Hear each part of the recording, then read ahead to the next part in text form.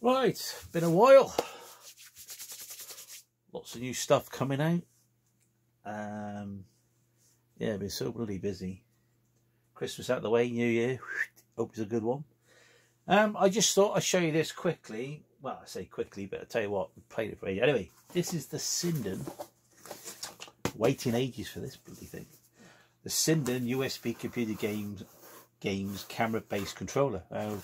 This is so we don't have CRT TVs use the old guns like PlayStation and Dreamcast, and with the new LCD TVs we can't use them because they don't reflect the light gun signal.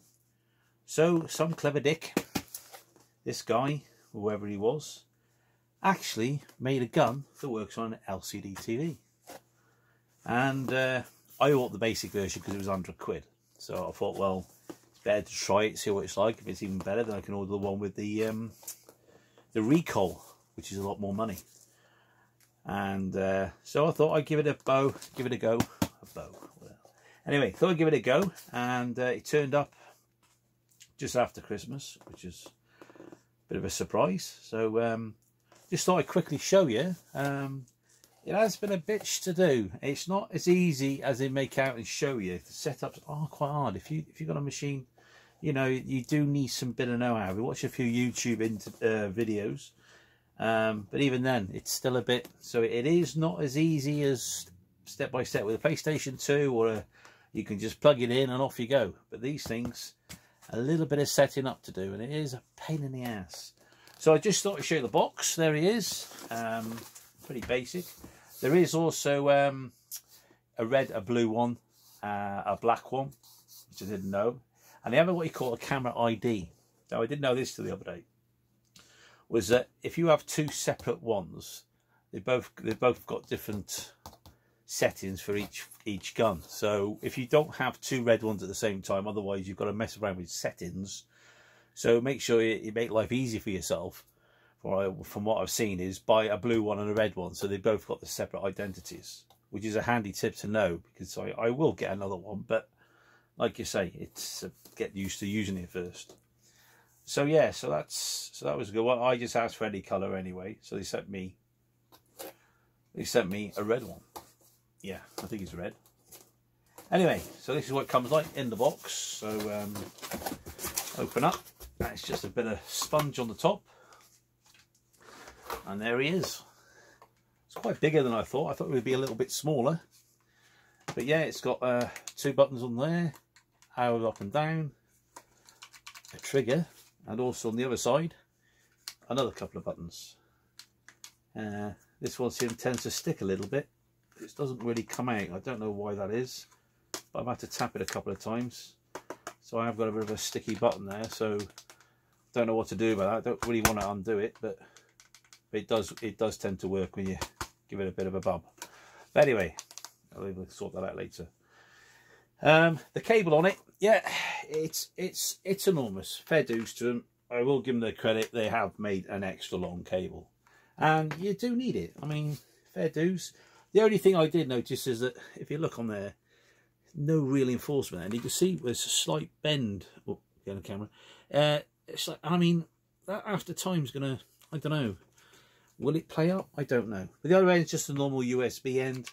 But yeah, feels nice. It's just the right weight, I think.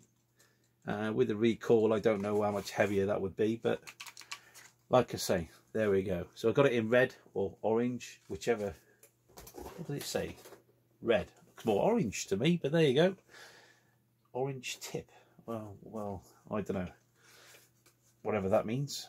Anyway, must be a reason why they put that on the box. Anyway, so, right, all I'll do is set this up and show you. Plug it in the USB. Get to find the other end of the cable.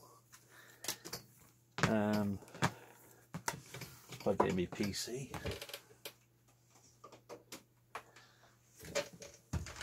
Put the sponge back. Now we'll just load. The software's on. I don't know if you can see this, but the software is nice and basic, really. But again, you still got to know what to do on these. They've all got different configurations. you get your iPhone. As soon as I had it, I bunged it on. Bloody 31st of December came along. New Year's Day, I had it all perfectly working. As soon as it changed the bloody firmware, bang, I had problems trying to get it working again. So I don't like the idea of them doing updates.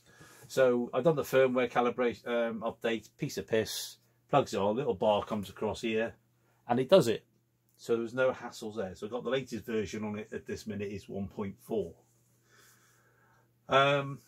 Yeah, so again, it's, oh, I turned it on. If you turn it on, I'll just show you what it's like. So you can see the configuration. I'll show you where they can see the camera. Oh, come on, a bit dodgy when you're trying to. So you set your board and configure. Oh, that's it. Go back. Where's the picture? Oh, I've done it again. Come on. Where's the bit with alignment? There it is, alignment in it. So you can see the pointer is moving up. I'm using the mouse's. Got work. Got your border. Configuration. Oh, I've done it again. Back up here. Come on. This is a bloody nightmare. Here we go. So you can see it on here now. If you can see, you can actually see that I'm using the pointer and the camera on the end of the gun. It shows you that you're in. You can see it going left and right and up and down. Brilliant. But it works. So yeah, it seems quite smooth. But when I run a game, I tend to find, well, I'll show you what I did. The only one I can really get to work is the NES. And where's my emulator? Sinden like games, but NES Topia I used, and if I can get the blooming thing, just turn it off for 1 second. Oh, come on. Let me just turn this off for a second. And then just set up the NES Topia. I'll load up the gun,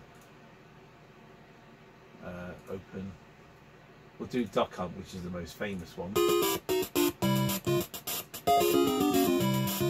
So I'll set that up, and then what we'll do, we'll stick the thingy on, the gun. So you load the game, and this is what I do anyway. So you can see the gun's working. Right, so click outside back onto your game. And you also need to put your border up by pressing, well, in my case, there it is. So you press, well, I got the one button set up, and you got your border around the edge. So you can make that smaller, bigger. Anyway, as you can see, the pointer's on the screen. I'll just show you a bit of duck shoot. Oh, that's a problem as well. I haven't changed the settings, so it should be.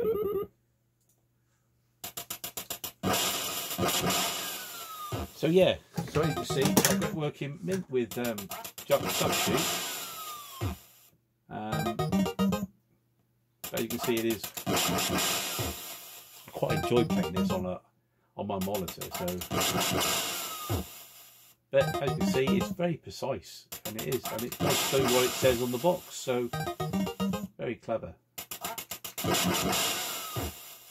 But this is the only game I could get to work so far. And like I say, it's not easy trying to set up other things with it, but as far as this is going, I'm quite happy. So it does what it says. It does what it says on the box. So I'm quite happy with it so far. So there, I just thought I'd show you a quick demonstration of this, and I'll be starting to do a few more videos on it. But yeah, 100 quid, yeah, definitely worth it. Like I say, little things it could have done, but like I say, everything takes time. People want to see what it's like, and then as time goes on, it'll get more expensive as they do, as soon as they start adding options. But anyway, just thought I'd show you that. Well chuffed with it. Like I say, it's not something you can learn overnight by the look of it. So it spent me a good day messing around just to get where I am now. Anyway, thanks for watching, and hopefully we'll have another one out in less than a week. All right then, bye bye for now.